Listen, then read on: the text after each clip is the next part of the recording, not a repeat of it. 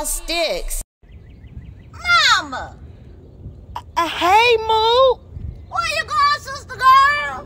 Hey, baby, what you doing over here? What you doing over here, girl? Whose house you at, Areola? Why you ain't with your grandma? I'm with my sister Cervix. Your sister Cervix? Yeah, that's my sister. Areola, you got one sister, and your sister's name is Clitoris. Clitoris and Cervix. Anyways, I gotta go, baby. Why you gotta go?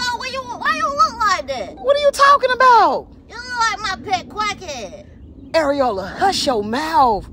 I'm gonna come by and see y'all. What's today? You be doing the Crackhead stuff now? Areola, I don't want to talk about that right now, baby. Well, you need to go back to jail. Well, last time I see you was when you got all that tax money. You didn't give me no hot Cheetos. You must have bought all that quack. Areola, this is not the time nor the place for me to have a conversation with you. Stay at a child's place. Well, you said my daddy was on the powder, and now you on the powder in the quack. You don't know what I'm on. What I'm about to be on is your...